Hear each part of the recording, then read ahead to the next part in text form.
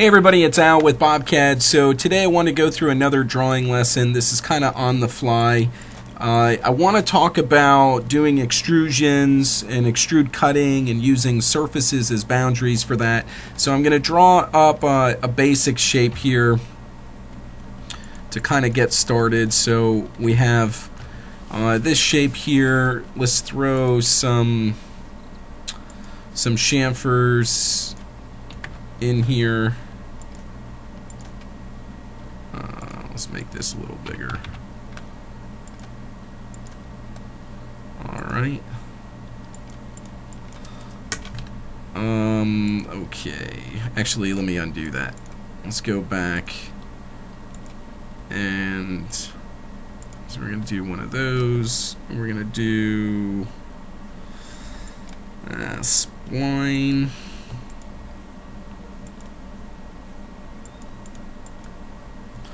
Alright, so now we can get rid of, oops, hold on. Alright, so we did a spline curve through there. I'm going to add these chamfers back in.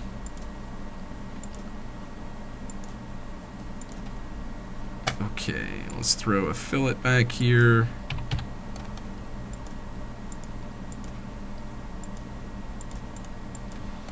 Let's throw some fillets up front.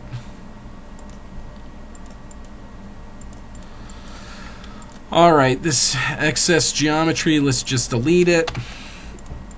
Okay, so from here, let's do an offset.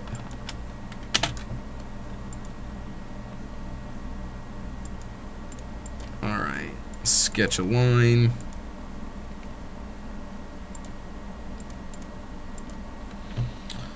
Let's trim this up. Let's add some fillets over here.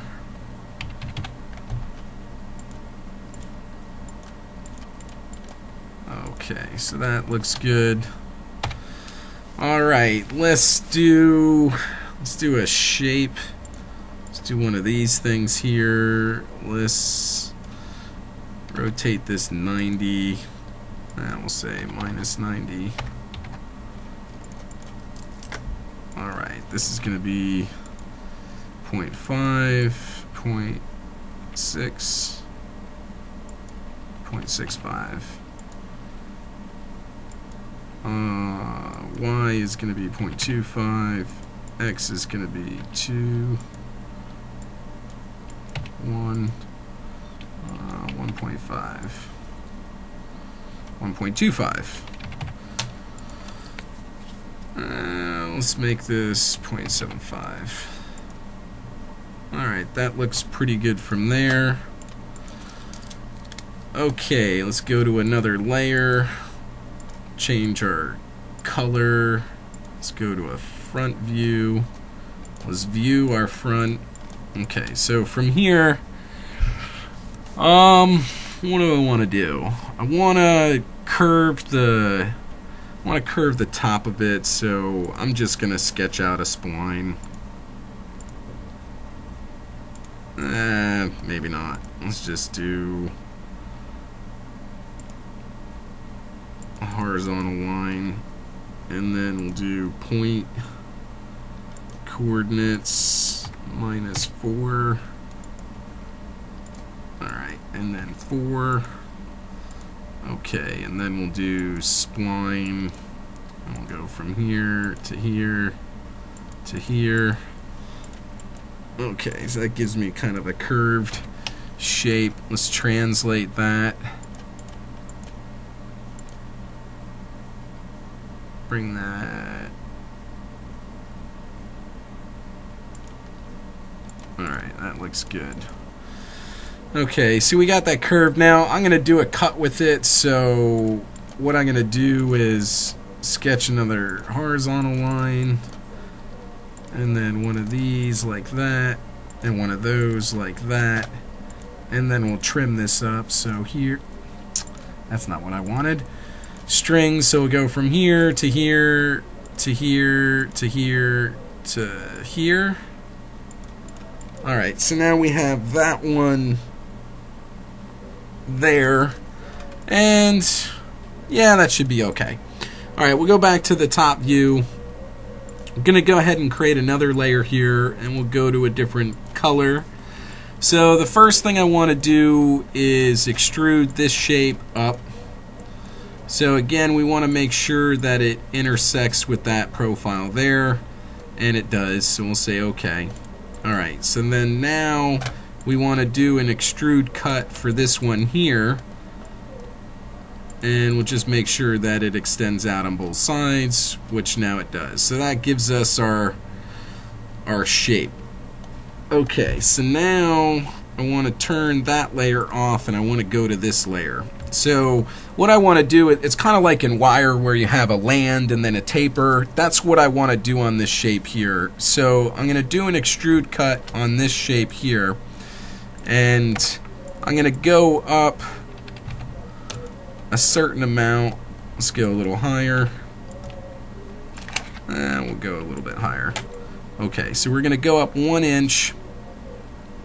So we just cut away the model to that level. So now what I want to do is to go from this level up, but I want to add a taper to it. So I'm going to pick that surface.